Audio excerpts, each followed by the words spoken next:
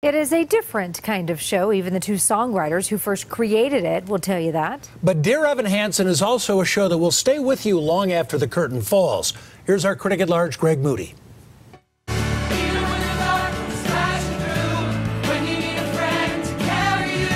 It began as a college project, something Benj Pasek and Justin Paul just wanted to write. So let the sun come streaming in. It was the kind of thing that we didn't think anybody would ever give us permission to write. It's not your typical musical story, and it doesn't have this typical kind of sound necessarily of a lot of other Broadway shows, but we were excited about it. And no one has ever done anything quite like Dear Evan Hansen. Both songwriters say the show started from a very cynical place, but it grew from its sparking tragedy into a story of hope and healing.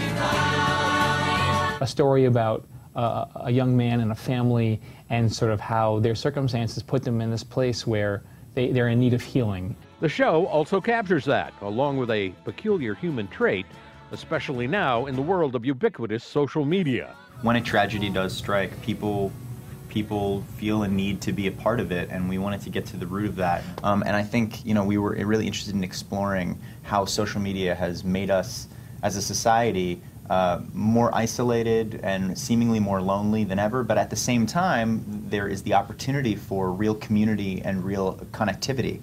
Social media, our reaction to tragedy, runaway lies, and false assumptions. It's a different sort of show, one that will touch you right at your core. I'm critic at large Greg Moody, covering Colorado First.